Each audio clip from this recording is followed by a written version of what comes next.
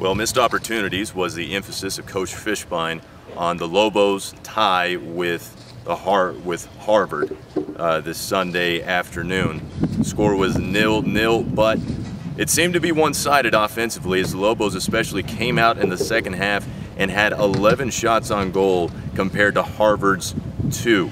We took it to them, man. We outshot them 11-1 in the second half and had, you know, great opportunities. It's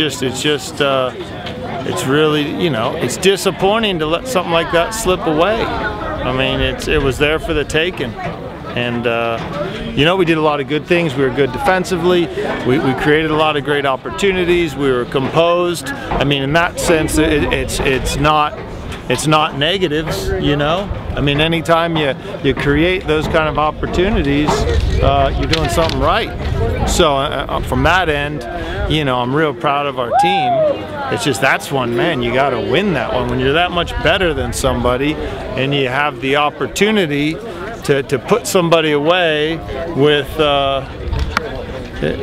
you know, that caliber. I mean, regardless of their national reputation. I mean, that's a team that's not as good as us, not even close to being as good as us.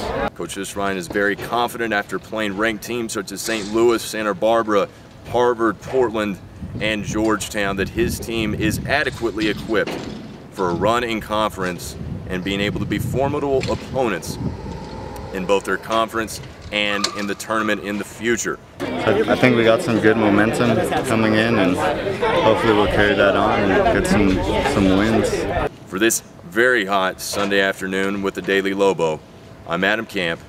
Thanks for watching.